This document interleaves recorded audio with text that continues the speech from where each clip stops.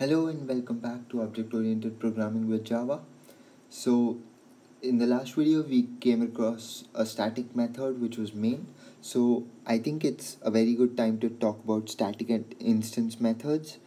So, we wrote one method in the last programming session.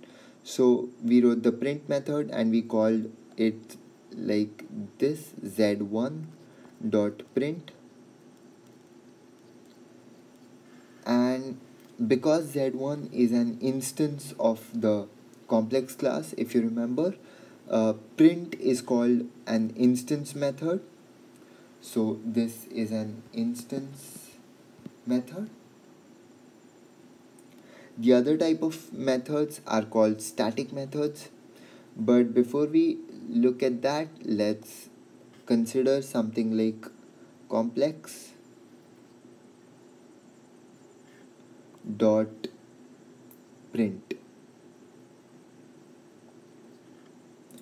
This doesn't really make any sense, right? Because the complex class itself does not have any values for the real and imaginary part. It's every instance that has values. So uh, this really doesn't make so much sense.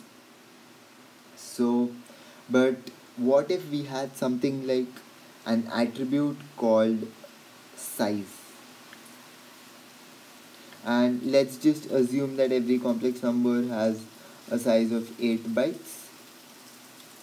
I'm just doing this because I've got two floats in there and each one of them is 4 bytes, but this is almost certainly going to be wrong. But let's just stick with 8 bytes for now, and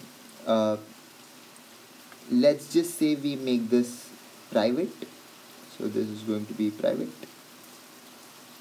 and this need not be different for every instance, right? The size of every instance is going to be same. So a size is the property of the complex class itself. So size is related to the complex class itself and not to every instance. So what we do is we make size as static, and uh, let's say we make a method called get size. We'll make that static. So I'll have something like public static, let's say int get size, and this method will just return me the size. But now what I can do is something like this, which is complex dot get size, and this makes perfect sense now because the size is related to the complex class itself. So this makes sense. I think that's it about static and instance methods, but there's just one last point that I need to point out, and I'll end this video with that. The point is that static methods can only access other static methods and static attributes of the class.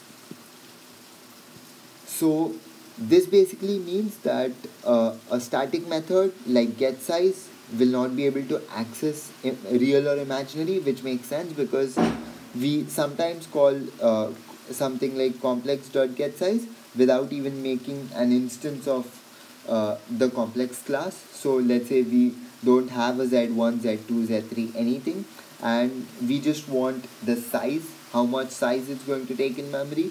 So I would do complex.getSize without even having an instance.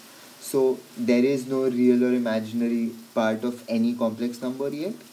So I can't access real or imaginary inside of getSize, and we'll be doing this in the next programming session. But before that, there'll be a quick video on overloading, method overloading, and I'll see you next time then.